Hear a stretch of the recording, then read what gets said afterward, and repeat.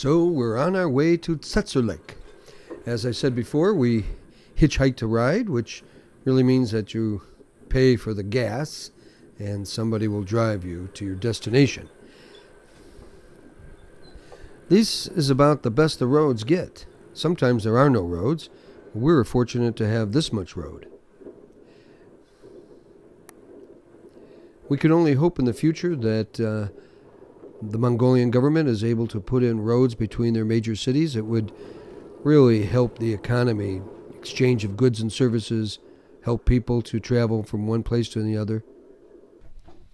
Of course, it's always fun to run into something like this. Looks like they're all cows, even though they have horns. Yes, Mongolian cows have horns. So appropriate. I like this one. It doesn't budge. It doesn't move an inch.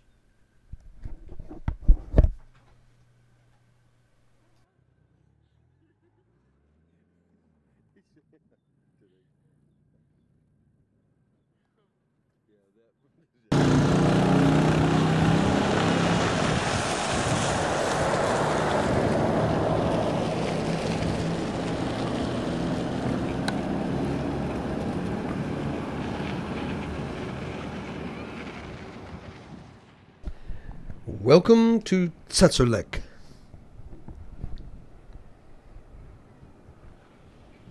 There's a real nice hostel at the white building there, but it was full, so I ended up staying here. No one told me the third floor is a brothel. Of course, a little foreshadowing. Down that road, Lonely Planet says is a good place to camp. And my friends did.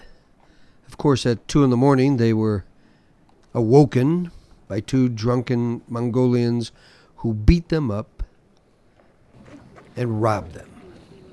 Be careful where you camp.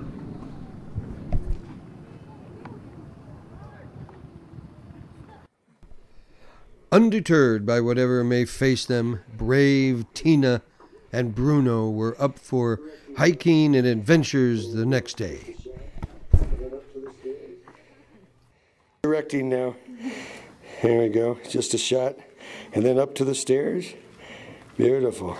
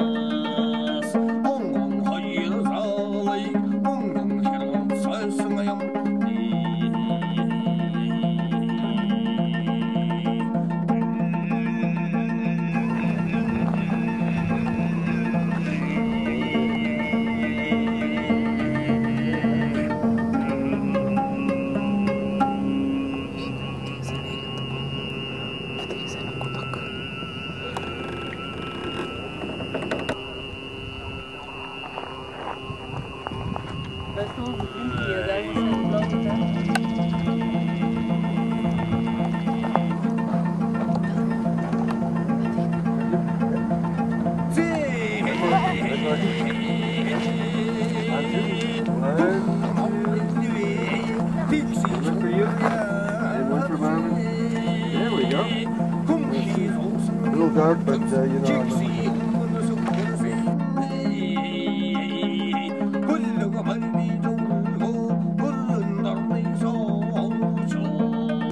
Yeah, that you could tell your mom. Yeah, he was Look, practicing. he's making progress. Yes, he's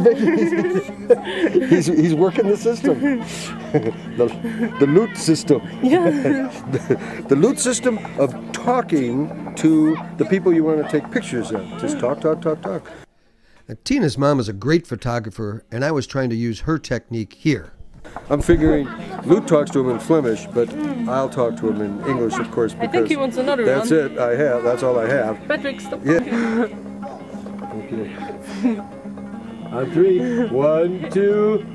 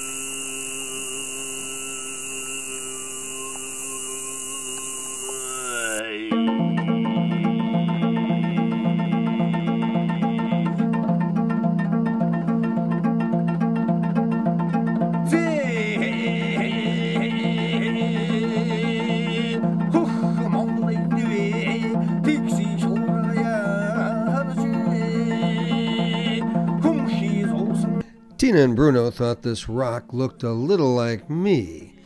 I guess that's why they put my hat on its head.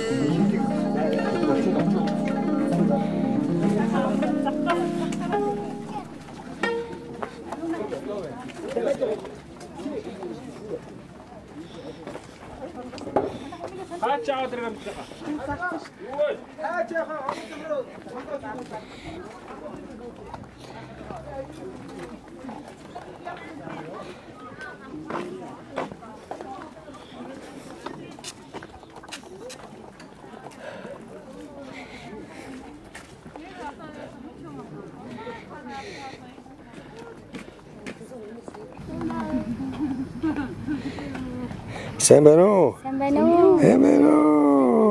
Okay. Yeah. Kan ni nere kin kitig day? Hanta? Okay. Bye bye. Bye stay.